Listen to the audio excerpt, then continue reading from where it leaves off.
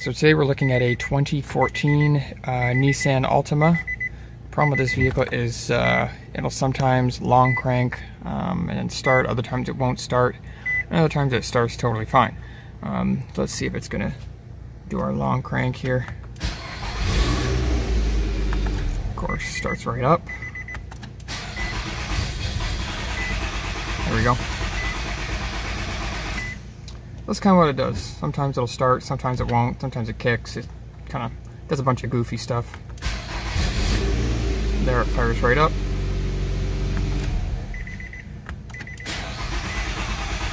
And there we just got no crank, or sorry, crank no start. So, I think what we're going to do first is hook the scan tool up, scan it for codes, and go from there. Alright, we got our scan tool here. We got one code in the ECM. Just go in there real quick and have a look.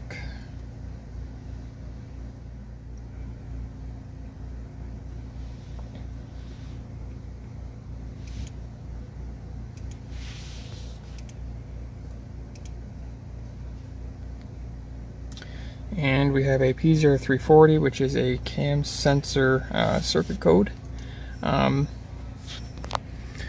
We'll probably look up what that code means, but I think it's pretty self-explanatory. We've got, looks like we've got an issue with the cam sensor. So we'll have a quick look at service info, and then I think what we're going to have to do next is scope cam and crank on this thing, just make sure everything's lining up properly, make sure the signal looks good, and see if we have any issues there.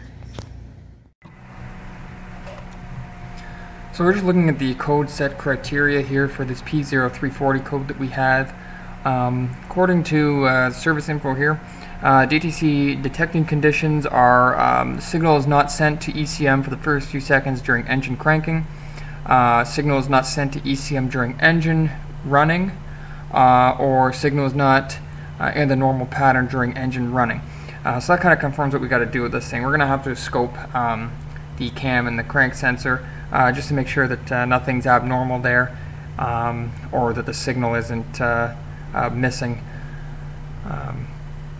So we'll go and get the scope hooked up and have a look at the patterns.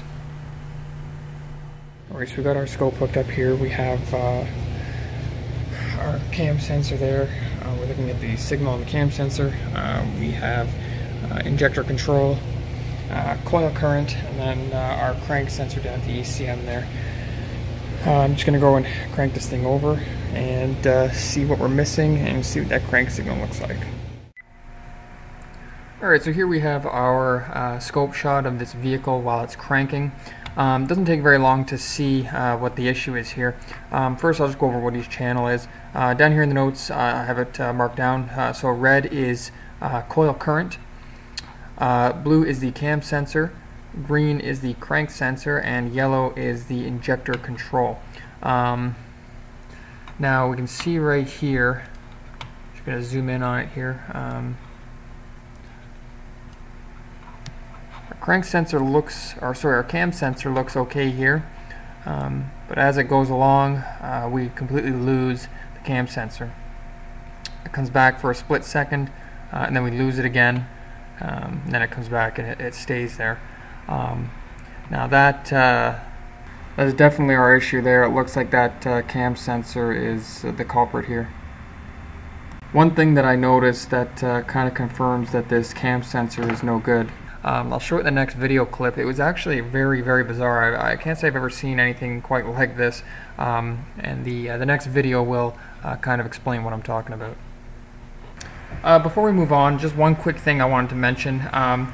One thing that I did off camera in the previous clip, I just checked the 5-volt reference to the cam sensor. I also checked the ground as well, just to make sure that they were okay. And then from there I went to check the signal coming out of that cam sensor. So just as a note, just always check your the 5-volt reference circuit and make sure you got a good ground as well. One really weird thing I just noticed here, I'm going to see if I can do this with the camera back far enough.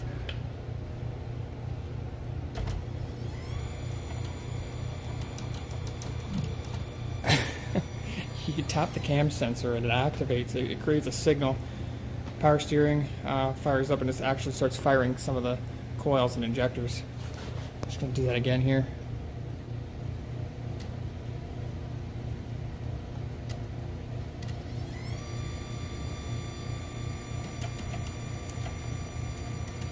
You can see it just fired the coil there. There again. And I'm just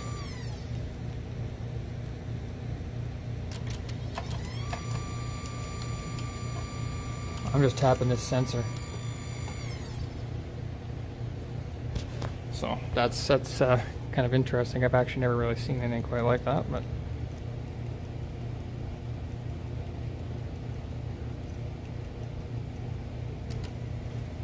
interesting. Alright, so I'm just going to try and explain what we saw in that last clip. We have a picture here of a cam sensor. It actually gives a good description of what the inside of a cam sensor looks like. Now please excuse my drawing. I'm just going to try and do this on the fly here. Picture I found didn't have a tone wheel, so I'm just going to try and draw one. Yeah, that's pretty terrible, but it's the best we're going to get. Okay, so we all pretty much know how this works. Every time a tooth passes the sensor, produces a voltage on the signal circuit, which then goes to the PCM and tells it where, what position the engine's in. So what we think was happening with this one, on the video you can see it was flatlined at 0, and then when we tapped it, it went high to 5 volts, and every time we tapped it, it would kind of drop out. So what we think happened was the reluctor just happened to stop with a tooth over the magnet, and when we tapped it, we think there may have been a crack or something in one of these circuits inside the sensor or in the circuit board itself, and when we tapped it, we closed the crack, or we closed the circuit, and it went high to 5 volts. And as we kept tapping it, we would break and close and break and close the circuit, and that would kind of create an artificial cam signal that the car mistakenly took as the actual cam signal, and